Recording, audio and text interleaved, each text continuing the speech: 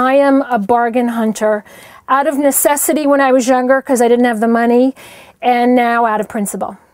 In today's tough economy, many rabid fashionistas have been forced to give up on shopping. They just can't afford to buy the latest clothes. Anne Marie Harrison hasn't let the recession get in her way. The stylish brand manager from Lyndhurst, New Jersey, is as well-dressed and as trendy as ever, even though she's hardly hitting the mall at all these days. Instead, she's been shopping right in her closet to make the most of what she has. We made a date with Anne Marie at her home to see just how she does it.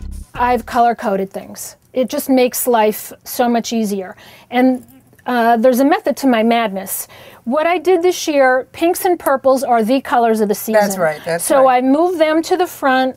I moved the beiges, the greens, those sort of colors to the back of the closet, keeping black here and gray because those are staples. These skirts go with every sweater, every blouse, every top, every color that I have in my closet. I'm in the wine business. I work for a wine importer, and I'm calling on accounts during the day. I'm doing dinners with winemakers at night.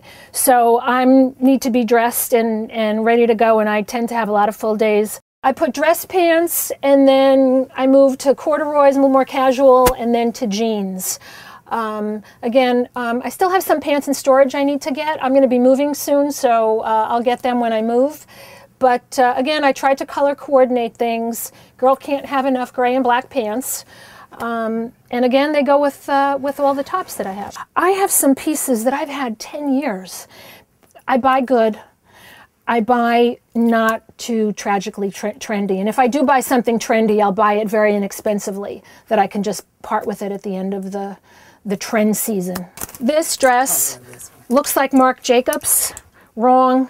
It's Bloomingdale's private label, and with all my coupons and discounts, I got it for $99. Wow, and it's got the little Trump loyal that looks like that it's a collar, but it's just painted on. Right. So I guess I get my inspirations from what the designers are doing, and I have a good eye to find stuff that mimics it at a much lower price. Thanks a lot, and thanks for having us invade your closet. It's my pleasure. For the Wall Street Journal, I'm Terry Agins.